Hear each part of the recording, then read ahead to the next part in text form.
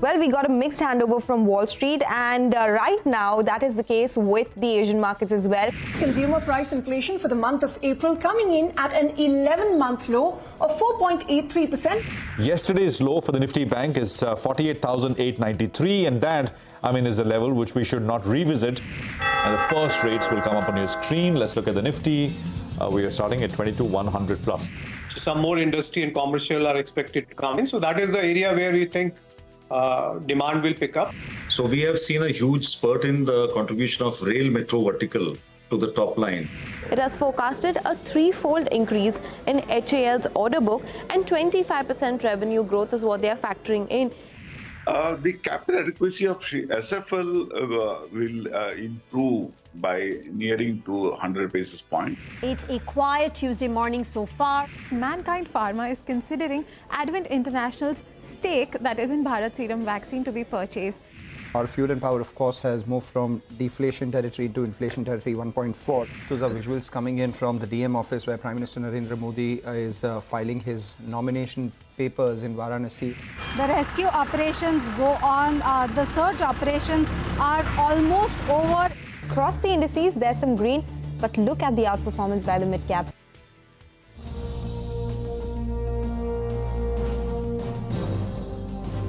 Finally, we have some green on the screen, and it's more than 100 points. It's nearly 200 points, and it's sustaining, it's holding, and hopefully it'll hold for the next 1 hour or so. This is closing bell, last hour of trade coming up. We are coming to you from the CNBC-TV18 Motiro's First Studios. I'm Prashant. With me, my colleagues Reema Surabhi here, and Nigel is joining in from the newsroom floor. Guys, hi, good afternoon.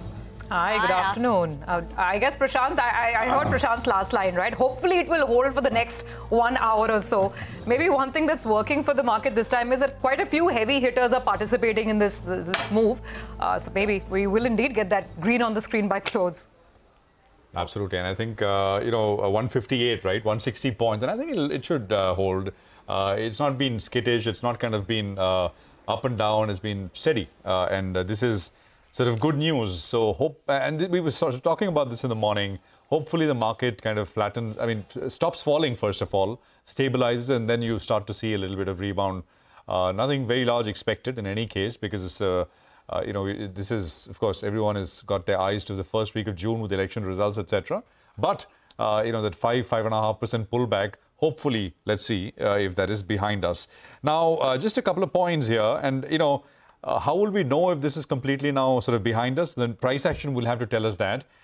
For the Nifty, that means that it needs to first cross over the 40-day moving average, which is this is the exponential average, not this simple, 22,272, and then the 20-day simple moving average is at 22,335.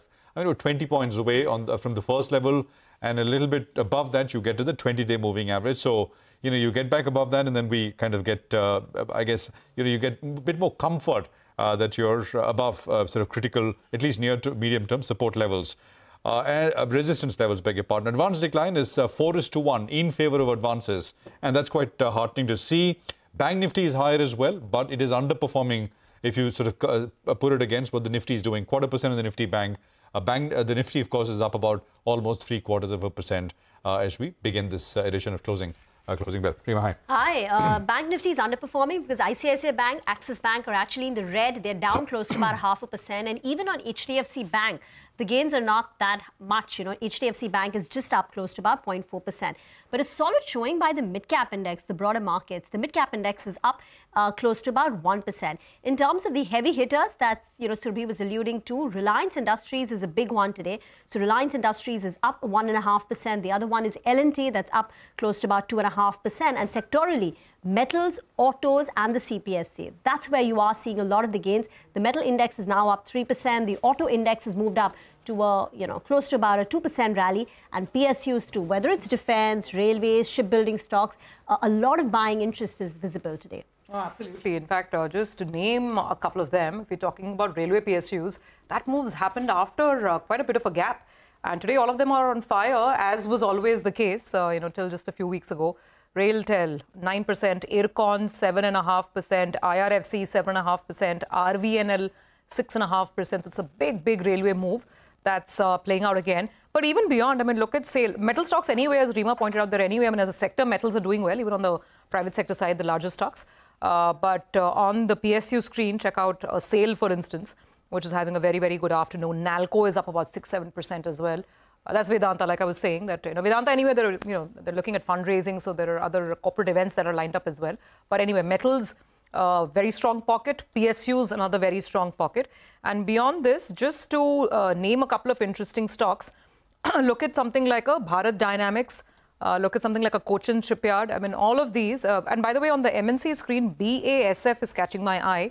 BASF is up about 11-12%. So yesterday it was all about ABB. Today it's BASF, another MNC stock that's really hitting the limelight this afternoon. So plenty to keep us busy, Nigel. I mean, the mid-cap screen absolutely on fire. Well, that's right, and because of that MSCI meeting overnight, I think HDFC Bank could be a mover in the final hour of trade as well. So we'll keep an eye out on that one. For the time being, it's recovered a little bit from the low point of the day. And also we have the Nifty Financial Services Index that will play out the weekly expiry. So banks, particularly HDFC Bank and the Financial Services Index, will keep an eye out on both those two. How do you trade from here on, though? Mitesh joins us to help us out with the trade on the index. Well, Mitesh, you're not really convinced with regard to this up move, I think so. At what level would you think that the market is turning? For the time being, I think you'll be using the opportunity to short. Is that correct? No. All right. Okay. So what is the idea was, the idea was that 22,200 was the level to watch on the upside. Okay. And, during the day, we were hovering around that, but not showing any signs of weakness. So in fact, we didn't short. But, when the market did manage to cross 22,200, 210 on the spot, we had some minor long positions, not very aggressively long. But I think this is a market which is, very clearly at least taken care of the negative sentiments by staying above 22,200. So for me, now I think, the turning point is 22,100. So you have a 100-point stop if you want to go long on the Nifty. The targets are closer to about 22,500. So there's still about 250 odd points left on the upside. So I think, as I said, we're not looking at a big upside. We're not looking at a very aggressive move on the upside. But I think this could drift up given the fact that the negative sentiments are kind of taken care of and the hourly and the 2-hourly charts have managed to look up. So in that sense, I think, don't be short in case, because early in the day and for the last couple of days, my view was that we'll try and short around 22,200, which we didn't do because there was no weakness when the market was around those levels. So if anybody has it, I think exit and maybe, around 22,200, 220 zones, try to take a long with a 100-point kind of a stock. Okay, Mitesh, we'll leave it there for now. More with you in just a bit from now. PVR Inox reported numbers early on for the fourth quarter and for the full year number as well. The numbers seem much better, of course, as compared to the previous year. Revenues have gone up about 11% year on year to about 1,290 crores. That's, of course, for the quarter. We are now joined by Mr. Ajay Bijli, Managing Director of the company. We'll also have the CFO join us in just a bit. Ajay, good afternoon. Good to have you back with us here on CNBC-TV18. Prashant this side. We spoke to you just a few days back, and at that point, of course, you could not talk about the quarterly results or anything financial. So let's start there. So you've, you posted you're in the black in 24. Will this continue? I mean, would you? How is FY25 looking? If you can guide the market and us as well for what trends we should expect. Well, what I'm happy about is that 2 years it's been since COVID. Things are only improving. We had 140 million people who came to us last year. And this year we got 150 million people. So that's good. Occupancies have gone up slightly, but our revenues are up by 17%. I'm talking about the full year. And also our EBITDA, we've still come out with 809 crores of EBITDA. So things are only going better. I think the three fraternities which define our business. One is the film fraternity, then the real estate developers. We're joined at the hip with all shopping centers and malls. And the third is really the consumer. They're all, getting their act together after being shut for so long. And so slowly it's all inching towards positivity. So, I mean, the outlook every year, these are movies which are on paper. But currently, at least, I'm excited about some of the South films which are coming. Pushpa 2 is coming, Kalki is coming, Indian 2 is coming. Some big films are coming. In India, Hindi films, the genre which is doing exceedingly well just now is, with the youngsters at least, is these little jumpy movies and little scary movies. Hopefully the numbers won't be scary. So Stree 2 is coming, Bhool Bhulaiya 2 is coming. Amir Khan is coming after a long time with a movie in December. A big movie of Amir and Sunny Deol coming together is coming, called Lahore 47. Then you got Baby John, which is a South Indian, another Atlee movie with Varun Dhawan. So at least the lineup, which is the film part of the whole thing, is looking promising. And as I said, consumer has also now given its verdict then that they want to go out and entertain themselves, which is the reason why we've got 151 million people who came to our cinemas last year. Gentlemen, afternoon. This is Reema here. Nitin, your average ticket price has declined in Q4. So what led to that? And you've typically said in the past that the company takes an annual price hike of 4 to 6%. Is that on the cards? And if yes, when? And particularly about footfalls and occupancy in the near term, in the quarter that we are in. Given IPL is going on, should we expect a drop in footfall occupancy? What has it been so far in the quarter that we're in? Sure. Our ticket price is directly a function of what films we are getting during the course of the quarter. In Q4, you would have noticed our footfalls were slightly lower than how the Q2 and Q3 played out. So because they were not very big films, our average ticket price growth was, negative during the quarter. We still maintain our guidance to, get to inflation-led growth 3 to 4%. But, during the course of last financial year, we had ticket price growth of almost 10% because of the merger synergies that the way they have played out. I think this year, ticket price growth is going to be slightly lower. We are completely focused on, getting more people to cinemas, including, launching initiatives like Passport, which is, a subscription service where at 349 rupees a month, you can watch 4 films during the weekdays. So we'll be launching more of that.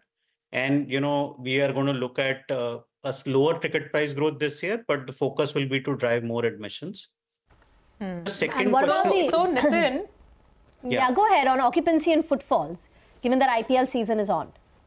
Yeah, I think quarter one is going to be a slower quarter because a lot of film releases have got pushed out, not just because of IPL, but because of the elections, because you have to close down in most of the markets during the course of elections. So I think April and May are quite slow months. We expect, film releases to pick up starting mid-June onwards. And hopefully Q2 and Q3 will be great quarters where all the big films are lined up for release. But Q1 will be a slow quarter, given what we've seen in the first 40-45 days of this quarter. So, Nitin, hi, afternoon. So give us a slightly, longer horizon view, because this is also the, the first interview as, we're talking to you in FY25. Now, a lot of things are happening. I mean, there's a premiumization, and we remember our conversation with Ajay just a few days ago, where your premium screens are 15%. Gradually, I think the plan is to take them to 20%. That's one aspect. Then the way you're sort of moving with the average ticket price, coupled with the way the trends you're observing on the F&B side. So all things put together, you closed FY24, I think, at an EBITDA margin of around 13%. Now that the business is back, sustained, run rate for EBITDA margins, what should shareholders expect? I'm talking about yearly EBITDA margins.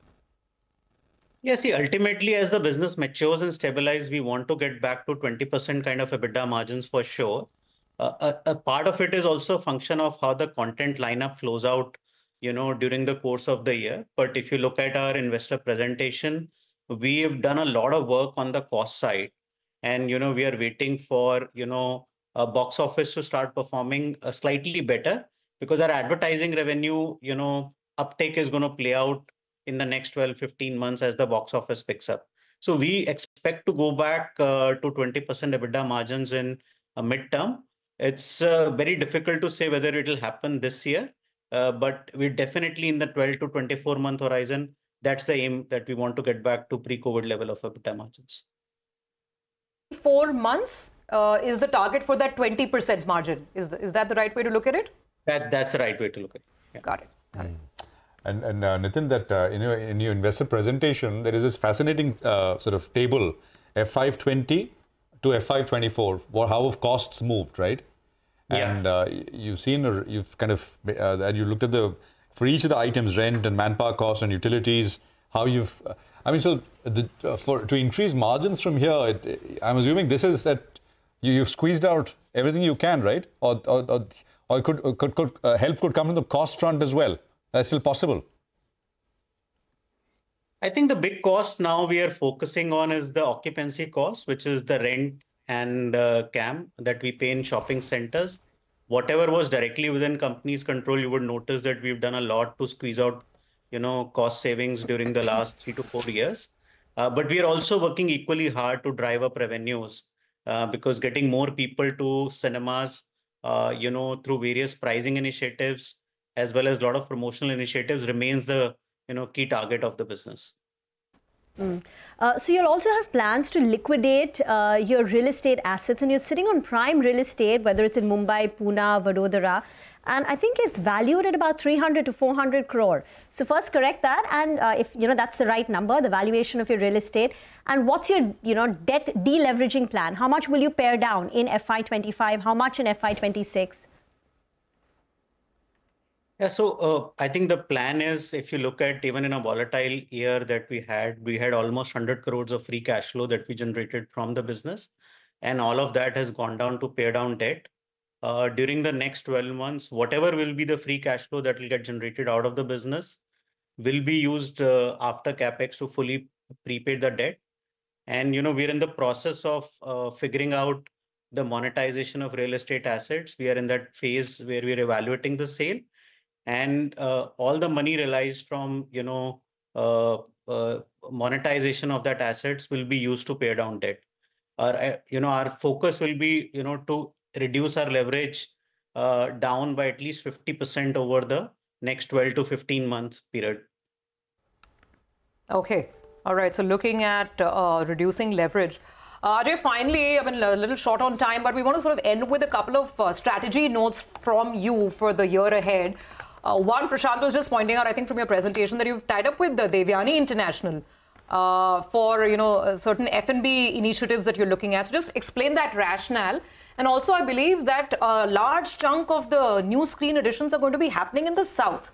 So why the stress in the southern markets and just, larger strategy to grow the business as this year rolls out? Which is a couple of things. One is Devyani, definitely, because all our F&B sales just now are post-ticketed. And we believe F&B is a very important driver for our business. And again, not putting all your eggs in one basket. Some pre-ticketed F&B income is something that we've been very focused on. And we had either the choice to do it ourselves or tie up with somebody like Devyani. We already have a relationship with them because of our Pepsi association for a very long time and Costa Coffee relationship with them as well. And lots of malls have got these, so to speak, unorganized food courts, which are not branded. And we believe that if we tie up with Devyani already has a focus on food courts, but a lot of shopping centers offer this opportunity, and we can get more share of the consumer's wallet. 150 million people, as I said, come to our cinemas anyway. And we believe that's a good pivot for the company to do, rather than just focusing on F&B, which is post-ticketed. That's one. Second, South market always has fascinated us more because the content supply and demand is much more robust over there. You have Malayalam, Tamil, Telugu, Kannada and English, Hindi films which get consumed. And plus the movie-going index of southern customers is much more than north, east, west and south. But the fourth strategic pivot that we are taking is that our capital intensity is going to be lesser this year.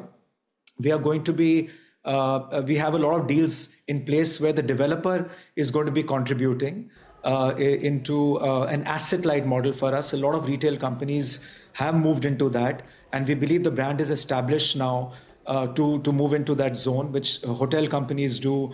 And as I said, certain retail companies recently have started doing that, either a FOCO model, which is franchise-owned company operated, or pure, a very asset-light model, where bulk of the capex is done by the developer. So we are being very, very choosy about how we grow, because we've already got a base of 1,744 screens. So everything that we add now has to be value creative. It has to be asset right. All right, gentlemen, thanks a lot, Ajay, as well as Nitin, for joining in and giving us all those details. We wish you all well for the remainder of the coming fiscal, and just a request, go a little easy on the price hikes. Old timers like me love to visit, the cinema halls and enjoy a movie. All the best. We catch up in the coming quarter as well. Thank you. All right, well, time to get back to the markets then. The Nifty is actually struggling to hold on to those gains. The Nifty Bank as well now is up only around 50 points. At one point of time, it was up more than 150 points. So at higher levels, we're seeing some bit of nervousness that's creeping in. But let's tell you about the sector of the day. That's the metal index. That's flying away in today's trading session. What's working for it? Well, the street is a little bit optimistic that the Fed will start cutting rates. We also have the inflation data points, so that could give some direction on that front. And normally ahead of big inflation data coming out of the United States, you did see the metal index move up a little bit. But there's some stock-specific action as well that's helping some of these metal names. So let's focus on JSPL first. Came out with a set of numbers overnight, and it looked very good. The EBITDA per ton was better by close to 300 rupees in comparison to what we were working with. And that was because volumes were better as well. Close to around, more than 2 million tons is what they delivered. We were working with a number of around 1.9 million tons. So some part of the operating leverage will play out, and that's why the absolute EBITDA was better than what we expected. Now, quarter 4 was good, but quarter 1 could be even better. Why? Because price increases have come about. The management has said that coking coal costs will come down by $30 to $40 per ton. They're also talking about using higher amount of their captive coal, which will help them. And finally, earlier they were selling semis. Close to around 1.4 million tons of semis is what they sold in FY24. Well, in the coming year, some of those semis will get converted into final steel or value-added steel, and that's where they'll fetch better realization. So put all this together, some part of the street is quite bullish on the stock, namely Nuvama. They have gone ahead, they've increased their target price out there. They've increased their multiple itself. Earlier, they were giving it 6 times EV per EBITDA, now they're giving it 7 times. And they're expecting their EBITDA per ton to go to around 16,700 rupees in FY26, and the ROCE improving to around 21%. So that explains why JSPL is up, it's reacting to numbers. Vedanta. On May 16th, they're going to be having a board meeting, and they're going to be looking at raising some equity. It could be an FPO, rights issue, some kind of equity raise is what they're talking about. And also they're saying that they're going to be looking at a dividend payout for the first time in this fiscal. So that's why the street is quite excited on Vedanta. And besides that, they're saying the reserves on the oil and gas division has gone up by 19%. So that explains why Vedanta is up. Hindustan Zinc, that's recovered big time from the low point of the day. We know that zinc prices are firm, silver prices are up, and even lead prices have moved up. But now an additional kicker came in earlier today. They have been announced as they have technically qualified as a bidder for 2 gold mines in Rajasthan, and both those mine names should come up for you on the screen. So maybe a new avenue, this is what they're looking at. So the street likes that. It's still a little bit lower, but it's recovered a goodish bit from the low point. And finally, Hindalco, their subsidiary Novelis is moving in that direction where they're going to be listing on the NYSE. Further details are awaited, but this is the stock-specific action that's playing out. I think ahead of that inflation data, that the street is anticipating that maybe rate cuts could come about and we start moving in that direction, and that could be an additional trigger why the metal index itself is moving up. Let's get a view on the index then. Dipan Mehta joins us, Director at Alexa Equities. Hi Dipan, it's a sector that you've not been very, very fond of, but what's your view? You have the ferrous and non-ferrous names, they're off to the races. Do you like any of these names? Yeah, good morning, Nacho. Thank you for reminding me at every time about my preference for steel companies. Is just baggage, you may say, because never really made too much money on steel companies because of the volatility in earnings. But yes, you have to hand it that JSPL came out with a very good set of numbers, largely because of lower raw material costs. But if you look at the volume growth, it was flat, completely flat. So that's a bit of a red flag, according to me. And sure, I think steel companies have done well. There is a better price discipline amongst them. Threat from imports has reduced mildly. And street is paying higher and higher P multiples. So I haven't seen P multiples, price to book multiples as high as they have been for the steel sector. But coming back to commodities, I think, look at the way prices of copper, aluminium, and zinc have moved up. And clearly, I think Vedanta is in a very sweet spot because it has got all of these 3 metals within it. And, the entire demerger process which they are trying to do will eventually lead to a lot of deleveraging at the parent level, which has always been a cloud as far as Vedanta is concerned. And it's an aggressive management. They are interested in expanding capacities and right-sizing their business. It's a global business as well.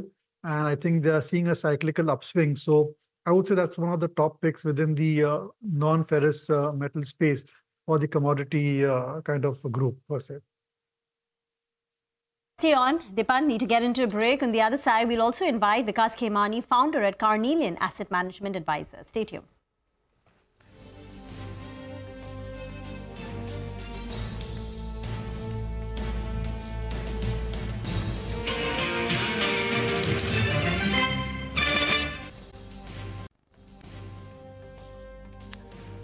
Welcome back. Here with us on Closing Bell, and it continues to be a pretty strong afternoon of trade. Let's actually look at some more developments in market stories right now. The general insurance business data for April is out. Let's go across to Yash to understand the trends. Yash, how's it looking? Well, Surabhi, it's looking like a good month as far as April is concerned for general insurance companies. Three key headlines coming out of the month of April. The first one is that ICICI Lombard has managed to perform really well, and that too on a strong base that it was working on from April 2023. Star Health Insurance this time around has shown strong performance. It has managed to close the premium gap when it's compared with industry average. And third one, New India Assurance has lagged in its performance in the month of April despite having a favorable base. I'll start with ICICI Lombard. The April premium has grown at 23%. Remember, it was working on a decent base of a growth of about 17%. April 2024, year on year, the market share has grown by about 63 basis points for ICICI Lombard. New India Assurance, as I said, weak performance. The company has grown its premium by about 4% in the month of April. It was working on a favorable base of about 10% growth last year, same month. The market share, importantly for New India Assurance, in the month of April on a year-on-year basis has dropped by 200 basis points. So that's a negative for the company. Go Digit Insurance, the IPO opens tomorrow. I've decided to include that in this particular list. April premium growing at 8%. April market share down by 22 basis points. Now, importantly, Star Health Insurance, the company has performed well in the month of April. It was growing at a strong base of 25% growth last year, same month. Despite that, it's managed to grow at 23%. Now, generally, Star would have a gap of about 10% when it comes to standalone health insurance industry average growth. That has reduced to just about 4% in the month of April 2024. Market share amongst all general insurance companies is up about 21 basis points for Star Health. Amongst standalone health insurance companies, it's down by about 116 basis points. Okay, thank you very much for that. Dipan is still with us on the show. Dipan, Aarti Pharma, it's a very small company, but the stock is up 20% reacting to numbers. Have you looked at it? Sorry, I'll pass that company. I haven't really looked at the numbers per se. So, what about the reaction we're seeing on Cochin Shipyard with the European order boost? What have you made of that? See, I think order book position for shipyards like Cochin is not an issue. It's just execution and how quickly they can deliver and how much of that revenue they can book and what kind of capacity they still have available for new orders. And in a way, I think earning visibility is drawing a lot of investors to the counter. And we are seeing a sharp increase in expansion of the P multiple. Not so much about the earning, but the P multiple really is expanded for a shipbuilder like Cochin Shipyard. And I think if you're looking for a safe kind of investment with good earning visibility for the next several years, then all the shipyards, including Garden Reach, Cochin Shipyard, all of them, I think, have got a great future from that point of view. All right. Dipan, thank you very much for that. Appreciate you joining in, and great conversation as always. 140 points on the Nifty is where we are at, 22,240 on the index. Vikas Khemani is with us, founder at Carnelian Asset Management and Advisors. Vikas, welcome back on the program. Thanks very much for your time. Vikas, the market's been sort of, a little jittery, a little skittish, a little nervous, 5.5% kind of pullback from the all-time highs from that Friday's high. But today it's a much better looking screen. What's the dominating driver, Vikas, to your mind right now for the market? I'm talking about here and now to begin, and then we can kind of sort of stretch out the timelines to the more medium term. Go on. I think, Prashant, in the recent past, there have been a lot of narrative getting built that, BJP might not get decent majority and there might be some compromise on that. And I guess that probably made market nervous. In fact, that, market is expecting or was expecting, continuity of the current government with a decent majority. So probably that those kind of, narrative building could have, led to this kind of correction.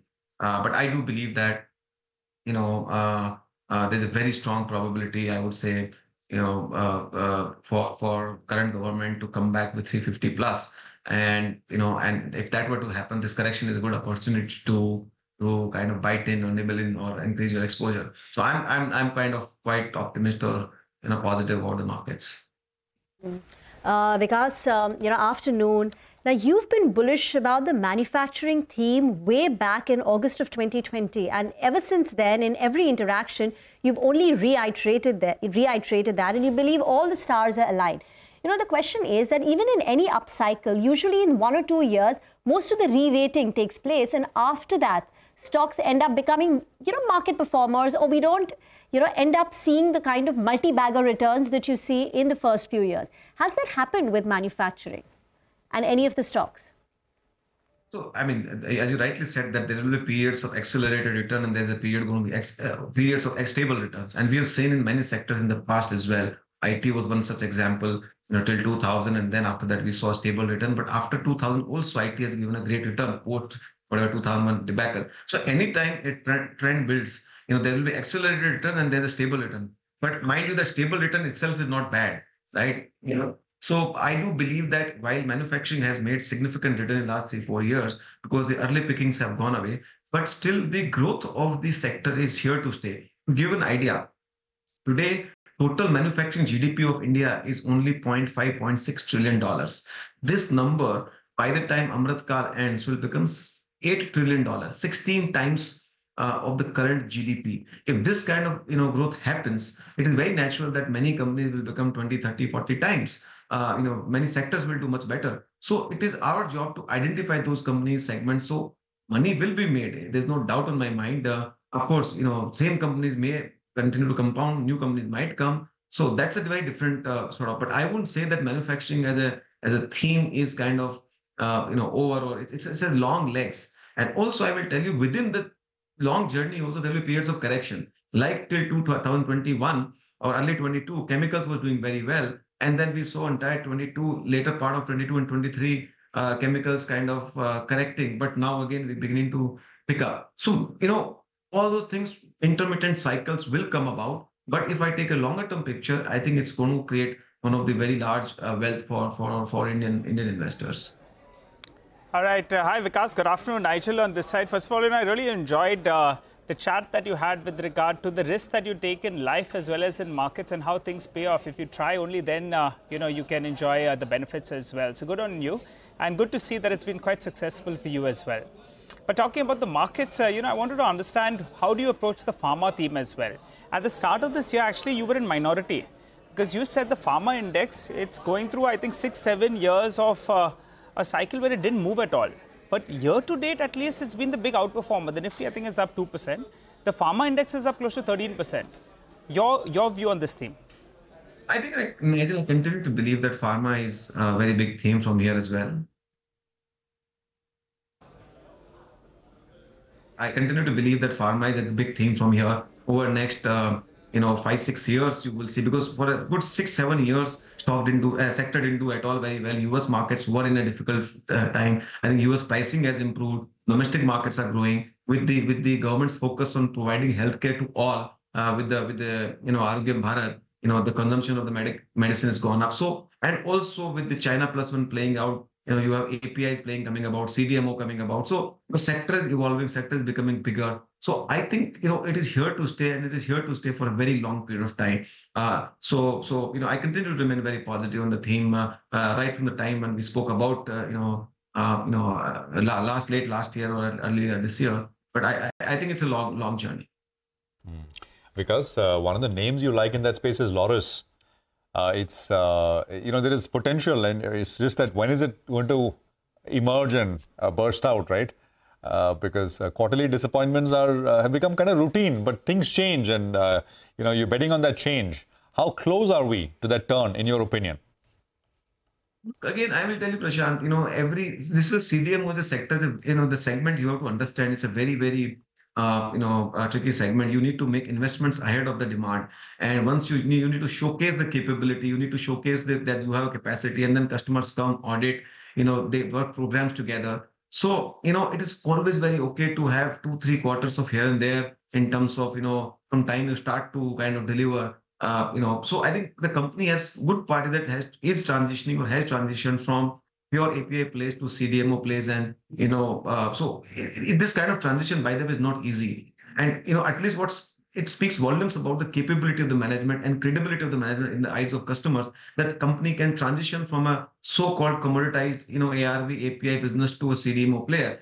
But this transition sometimes takes longer than market expect. Markets, we are very impatient people. We all want quick results, but that's where I think your patience gets tested out. I would say look at Newland. Same thing had happened in the Newlands case. Market, hypothesized they will deliver, and then there was a disappointment of 2 quarters. Stock went down to $1,000. Today we are sitting at 6,000-7,000 rupees, right? So 1 or 2 quarters of good number, good few contracts coming can change the fortune of the country, of the company. So I think what I believe is that CDMO is a very big space. There are only very few players who are well positioned in this segment. So I think it's better. Again, I mean, my horizons are 3 to 5 years, so I'm happy to put up with no performance for a very long period of time.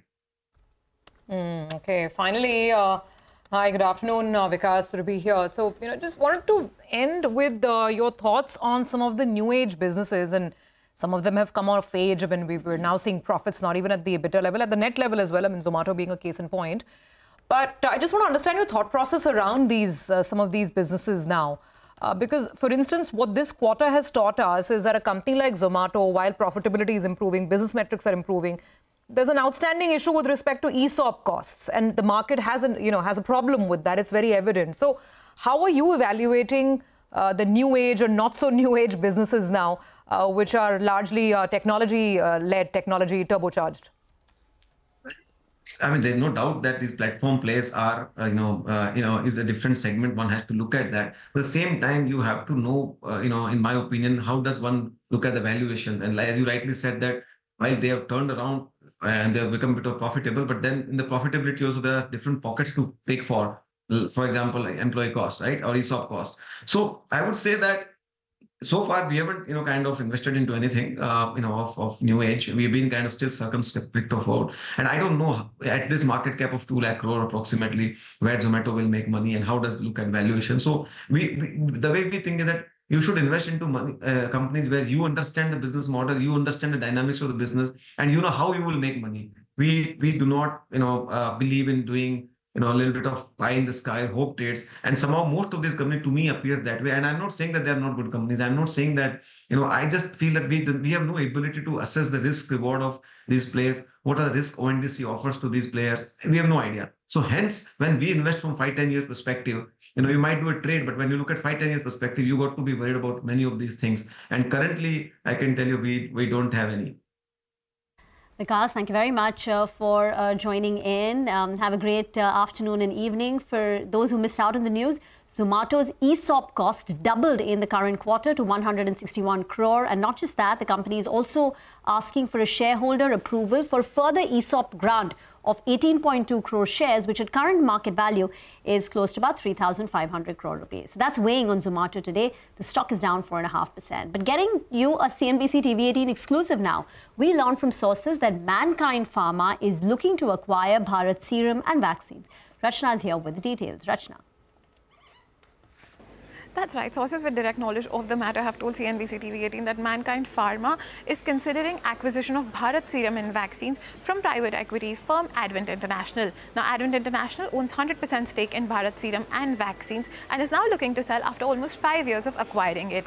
It was in 2019 when Advent International first acquired a controlling stake of 74% for about $500 million in the company by giving exits to private equity players like OrbiMed Asia and Kodak Private Equity. It further acquired promoter family stake in 2020 for an undisclosed amount and is now looking to sell for a valuation of about $2 billion. And it's not just Mankind Pharma that is considering this purchase, it is also Swedish private equity EQT Partners. Now, we wrote to Mankind Pharma, but we did not receive a response from them yet. All right, got that. Thank you very much for that story. Mankind Pharma still holding on to gains, about 3.5% on the upside. Yeah. Mankind reports numbers tomorrow, so we'll probably get a chance to ask them about this. Absolutely. Whether they're in the fray to acquire this company. But I think we'll take a quick commercial break here. We'll come back. We'll get you a quick check on what's happening in dealing rooms and short-term trading ideas as well. We're up 116 points, so about 40 points off the day's highest level. Stay with us.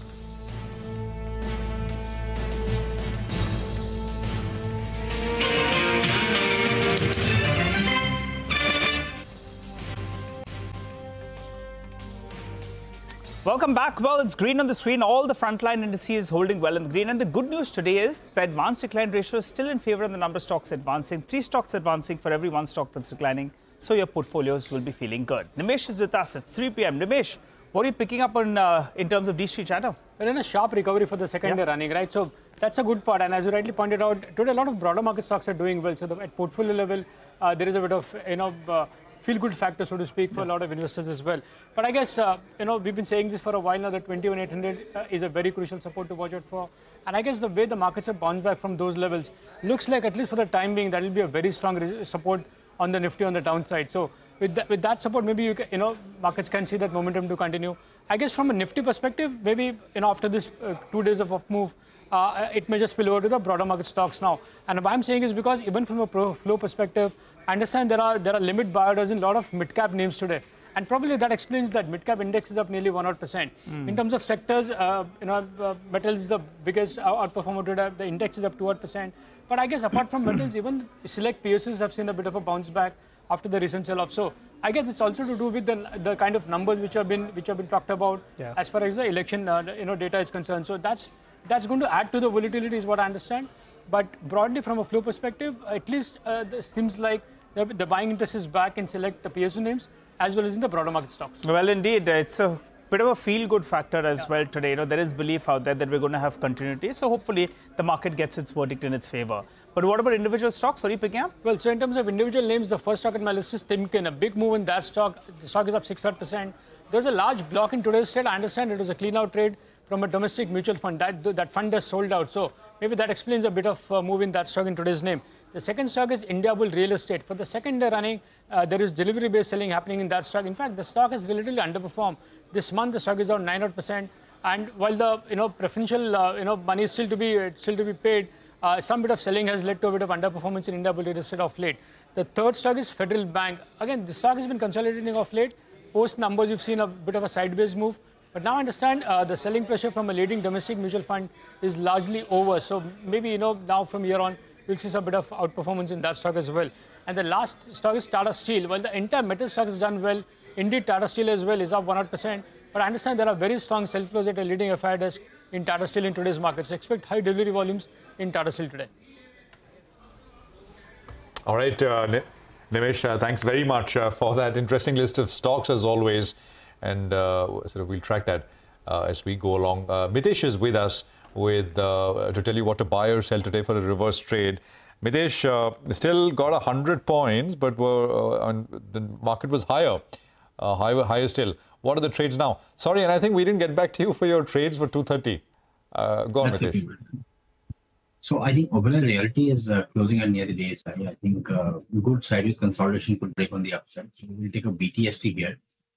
Keep a stop below 1500 and look for a target of 1540, 45. But I suspect we can eventually look at higher levels in case the market doesn't start trading below 2200 tomorrow early in the morning. And the other one which I like is RBL Bank, which I would suggest a BTST with a stop below 247 for targets of 254. Okay, thank you very much for that. Now let's go on and talk about Devyani International. That's the owner of brands KFC and Pizza Hut. They reported the Q4 numbers. Mangalam joins in. Mangalam. Well, if you look at the intraday chart of Devyani, immediately as the numbers hit the screen, the stock saw a big decline. Thereafter, seen a bit of a recovery and is stable ever since. So you have to look at the numbers in a lot more detail than just what's been reported. So revenue for Devyani increased by about 38%, 1,047 crores on the top line. The EBITDA increased by about 14.5%. There was some compression in the margins. At the same time, the profit, in fact, the company reported a 61 crore profit same time last year, and now that's turned into a loss. Why is it that the revenues grew 39%? Well, because the company had acquired KFC Thailand, the operations of that in partnership with Temasek, and as a result of which the revenues were expected to rise by around 35 to 40% for that acquired entity, and that's aided in their numbers. Why are the EBITDA and the net profit, or EBITDA margins and the net profit, lower? Well, because there was an exceptional expense of 42.5 crores on account of the Nigerian currency devaluation. Secondly, the employee expenses have increased, one because of the consolidation of KFC Thailand, and secondly, ESOPs of around 1.787 lakh shares have gotten exercised as well. And thirdly, because they acquired KFC Thailand and added new stores as well, Depreciation has increased from 78 crore to 125 crores. Depreciation, of course, is a non-cash expense. But the India internals don't, give you a lot of hope, because KFC India saw an SSSG decline of 7%. Pizza Hut India also saw a decline of 14% on a same-store sales growth basis. Costa India and Van Gogh are the only two properties that are doing well for them, of course, on a very small base. And these are places which the company is seeding growth as well. Costa India, of course, they've added 25 stores. Van Gogh, which serves South Indian food, has seen a store addition of almost 9. We've seen 6 KFC India store additions and Pizza Hut India at around 2 itself. These numbers not particularly enthusing, but the fact is that the stock has corrected from the top given the weakness that we've seen in the QSR space, and as a result of which no big change is what we're seeing in the stock price, but we need to see some improvement in sentiment when it comes to QSR. Thank you very much for that. We will slip into a very short break on that note. We'll come back and we'll invite Jay Bala of cashthechaos.com. Stay tuned.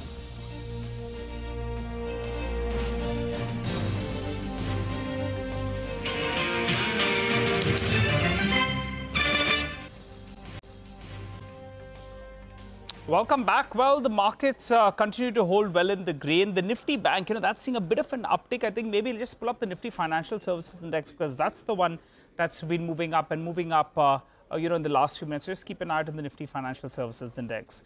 Jay Bala joins us to help us out with some analysis. Hi, Jay. Good afternoon and good to see you in. Well, it's a stock-specific market, so I'd like to know your stocks first that you're tracking for today. Yeah, I have 2 longs actually, Nigel. The first one is the railway stock, Ircon. I have a stop loss of about 213 for a price objective of fresh record highs close to 290.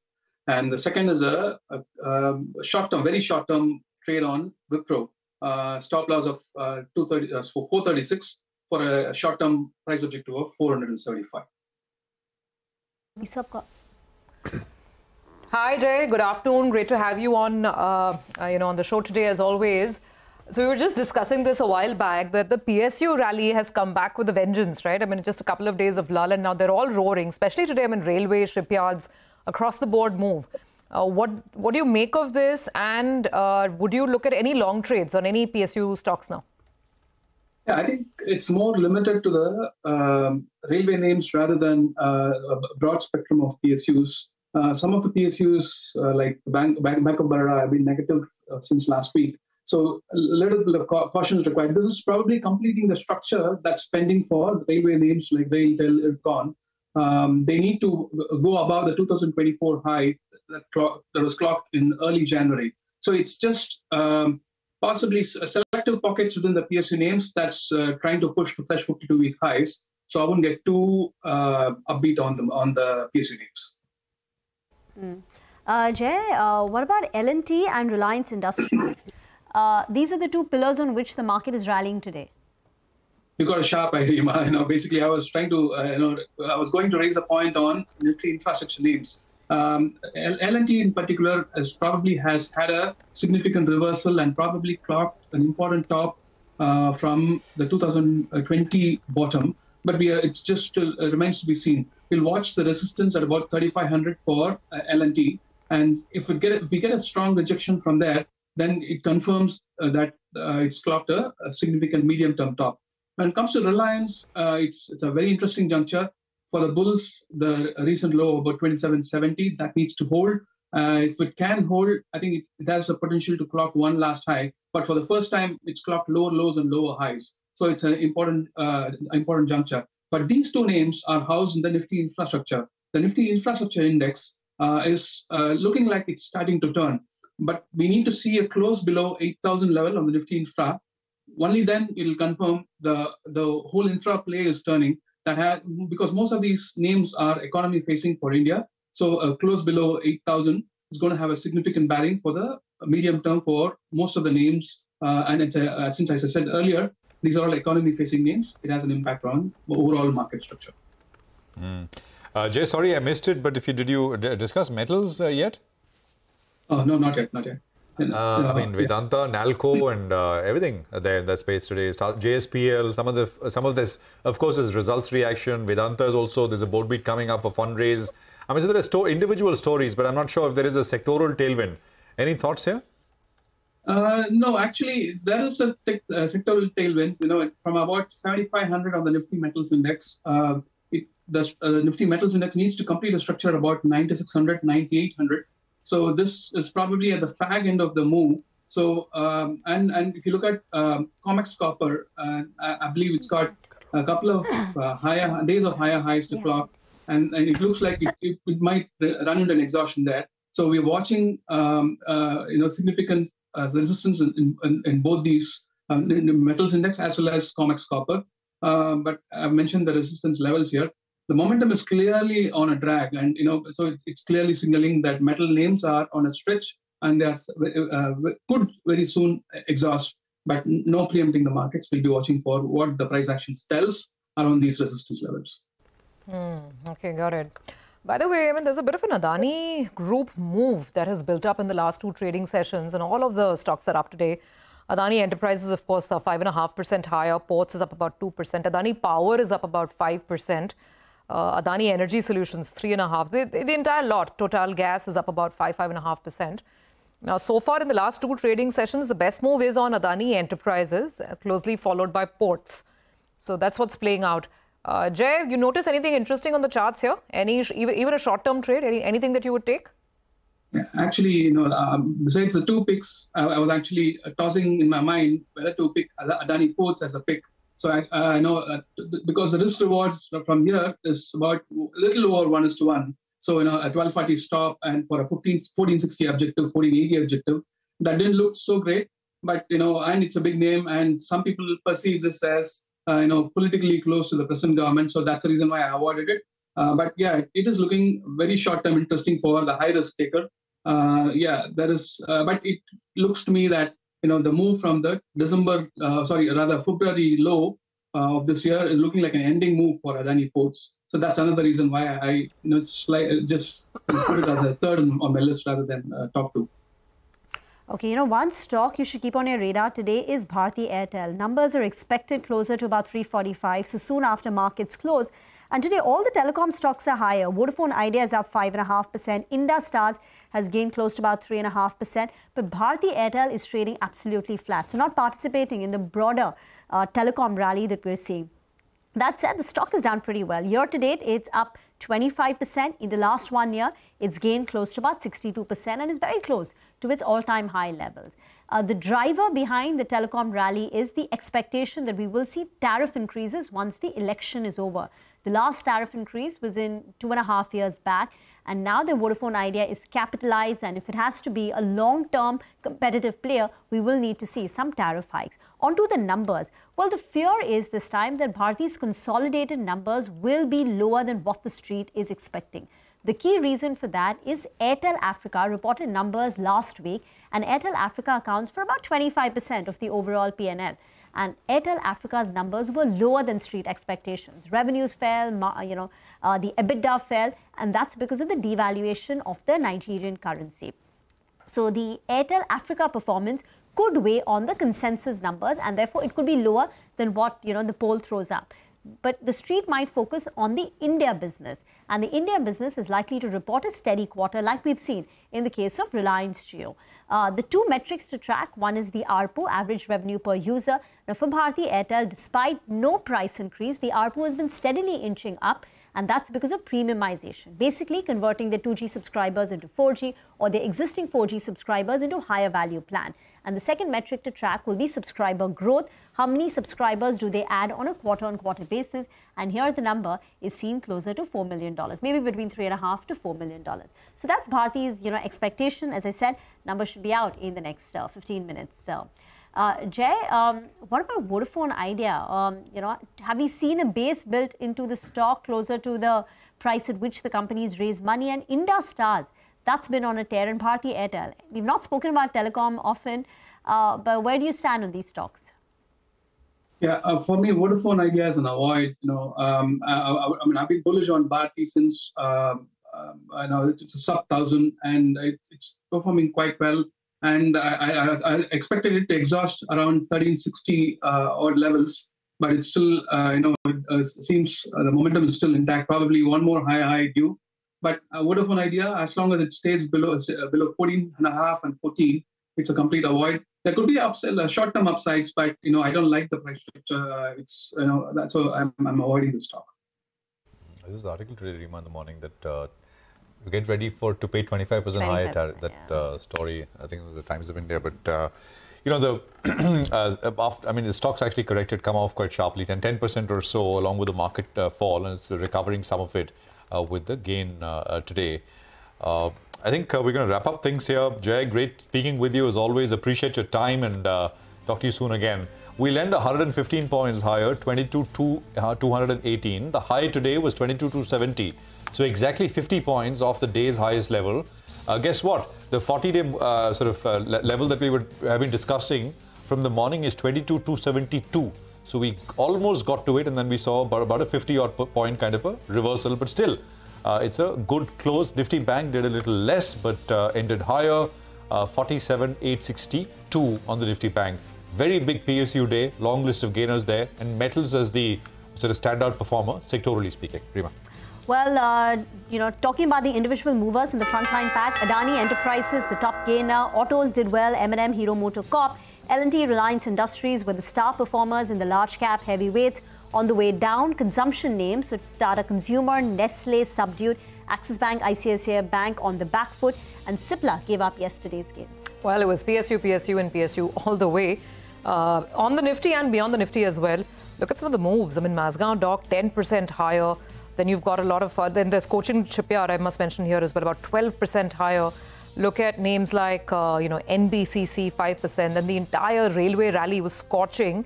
Ircon about 8%, RVNL, Railtel. I mean, these are stocks pushing almost 10% gains intraday today. Big moves really coming in there. The Adani rally, we were discussing it just a while back. So Adani Power, Adani Total Gas, gains here are in excess of 5% on many of these stocks. And then, of course, even beyond, I mean, it was just PSUs all the way. Hoodco, quite a few other names as well, which really stood out. So strong, solid day coming in.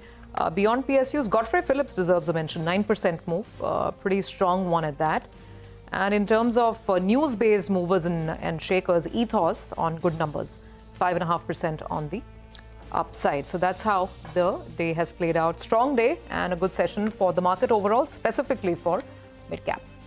Well, with that, it's a wrap on this edition of Closing Bell. Many thanks for watching, but don't go anywhere. Stay tuned. Our special offering, Markets Forward, comes up next.